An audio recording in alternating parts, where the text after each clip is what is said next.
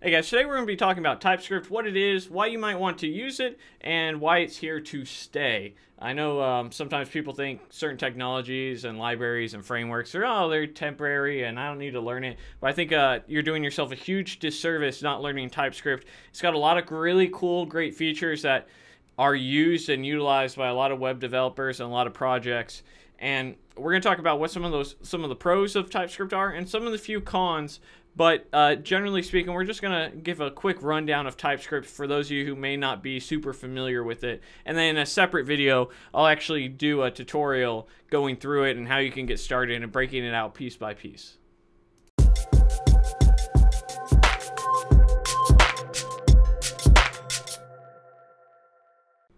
All right, so let's dive into TypeScript. What exactly is TypeScript? TypeScript is what's referred to as a superset of JavaScript, and superset basically means that it can do everything that its sort of original programming language, in this case JavaScript, can do, and then some. If this was a superhero, Superman would be a superset of man. He has the ability to see, he has the ability to touch, he has the ability to eat and urinate and all the other stuff that we do, but he also has super abilities, in this case heat vision, and the ability to fly. And so that's basically a very brief rundown of what a superset is. And so in our case, the reason that you use TypeScript is it gives you a lot of versatility that you may not necessarily be given in just traditional JavaScript. And you're saying, well, that sounds a little bit risky, like, why? So we gain all this new stuff, but there's got to be some cons to it. Not too many, really, other than learning, TypeScript and having to compile your code and whatnot. But the reason that you also use TypeScript is we get these new functions every year and this new workflow, right? ES6 is a great example of that. But you have people who, believe it or not, are still using IE9 and Safari and these awful, I mean, Safari is like the new IE, but nothing's ever going to top IE. But you have these people who are using these awful web browsers, and they're like, look, we can't run ES6. That's a real thing. And so TypeScript, once you get it installed for the most part and you install a compiler, it will actually compile your code down all the way down to ES3. That's the goal anyhow. And so it brings it back. So you're writing the new JavaScript, basically, if you want to think of it that way, and then we'll compile it into something that works for these bullshit-ass web browsers. And so TypeScript gives you this functionality. And some of the functionality that it gives you, and some of you may not be too familiar with object-oriented programming, but that is something that is very, very big in most higher level languages like JavaScript and C# and C++. And TypeScript takes that idea that's not super well used in the past in JavaScript because it's kind of a pain in the ass to do. And it says, hey, we're taking this, we're making it more familiar so it's less of a pain in the ass to do. But we're essentially letting you do object-oriented programming quicker and faster, and it makes your life a lot easier. It also applies. The type in TypeScript is really the bulk of what TypeScript is used for. And that allows us to assign, so to dive into JavaScript a little bit without getting too bogged down, JavaScript is a dynamic language. And what that basically means is that if I have a string, I can turn it into an integer. And a lot of you who maybe never coded in Java or any of these strictly typed languages would never know that that's a big no-no. Like, that doesn't work. You have to call certain functions that will allow you to do that. And so TypeScript allows us to actually assign types of variables to our, like, in Java, you would have var int would be number, and then you'd assign it to 5 or whatever. You wouldn't be able to assign it to hello world. You'd get a compile error, and it'd be an issue. And the reason for that is you have these, that's a strictly typed language, while JavaScript is like, hell yeah, party, you won't give a shit about data types. Let's go, baby. And so it sounds like, oh, well, Dylan, aren't we giving up some flexibility from dynamically typed language to strictly typed? Because that's strict. We're being strict. It's pretty, as many things are that aren't direct correlations, that word is literally strict. So we're restricting ourselves. And so you are giving flexibility up, but for good reason. You are essentially allowing yourself to say, look, I'm going to make it so that I have less bugs in my code. And so when I'm expecting a string, it says here I'm expecting a string. When I'm expecting a number, it says here I'm expecting a number. And it gives you a lot of flexibility in that now it restricts your flexibility. And so now you're saying, look, I'm expecting this when this is here. And because of that, you're able to catch errors and avoid errors a lot easier than you would in other circumstances. And I'm going to show you a quick example of how you might do this, as well as of how you would assign it. It's very simple. Let's go ahead and take a look at that right now. So what we're looking at right now is a Angular 4 application. Don't worry about any of that stuff right now. But what I want to show is here we have this function called getClient.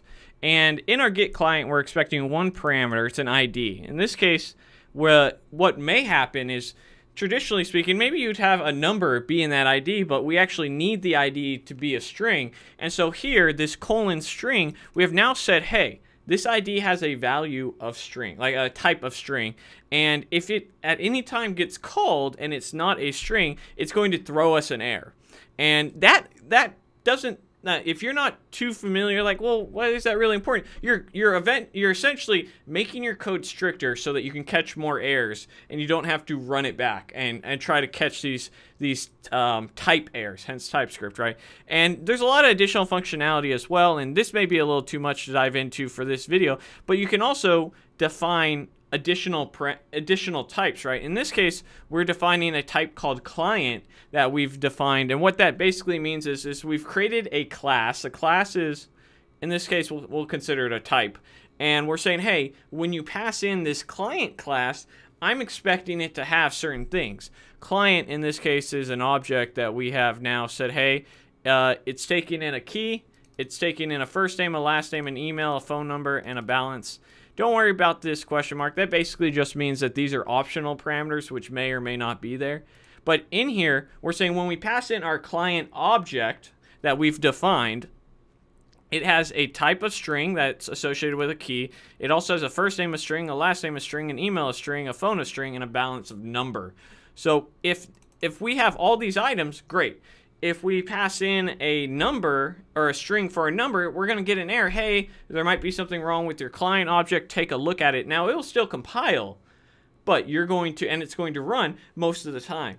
But it's going to allow us to catch more errors, and it's super helpful in that fashion. So, one other reason that we haven't really touched on TypeScript, and this is more of a practical reason why you might want to pick it up. As I mentioned, this is an Angular 4 application, or just Angular, right? I think it's just say Angular, an Angular application. And all the documentation, everything is in TypeScript in Angular, and that's the direction that the web is going in. It's going to continue to allow us to have these additional functionalities that aren't in ES5, ES4, because we want to make JavaScript better. But the issue with making JavaScript better, not that it's not amazing, we love you, JavaScript, but we can always do better. The problem with that is that web browsers are notoriously slow for updating. The second you update, you break some stuff, and here we are. So what we basically get is, hey, when ECMAScript or JavaScript updates their language, and we gain new methods, new functionality, all this sort of stuff, we can now use TypeScript to inherit that and then just compile it into something, into an older version of JavaScript that the web browser can understand.